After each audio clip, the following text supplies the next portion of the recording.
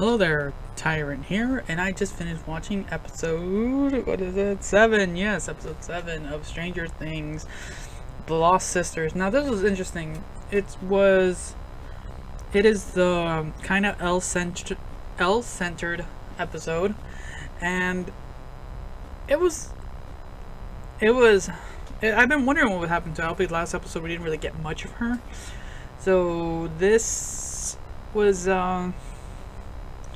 for the most part, I found it very informative. It wasn't a bad episode, but I was a little bit kind of like, what? Okay. Because the last episode left it in such a way that I'm like, I was excited for this episode. But we do get to see, find out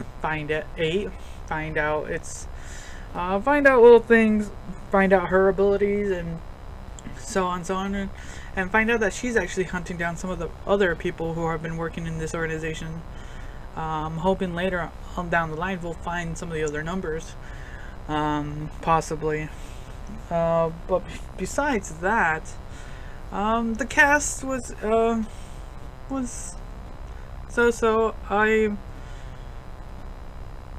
It was interesting, but I don't know, I'm just kind of down that I wanted to really just see what happened last episode. But I think this episode was good for Jane / L, or 11, whatever you want to call her,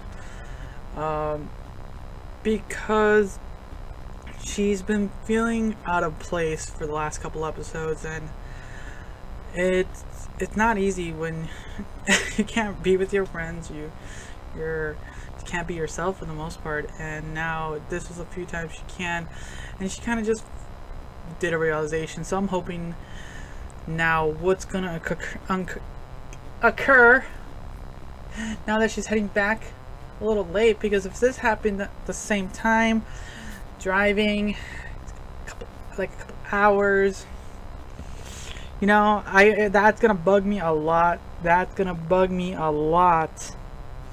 Is the time difference, just because I have that sensibility. So that's just what's gonna happen. So that's kind of, there can be a lot to talk about, but I'm really just more excited to see what's gonna happen in episode 8, because it's just about to start. I'm done with this for now. I should probably get a screenshot for my thumbnail. Should do that. So thanks for watching. Until next time.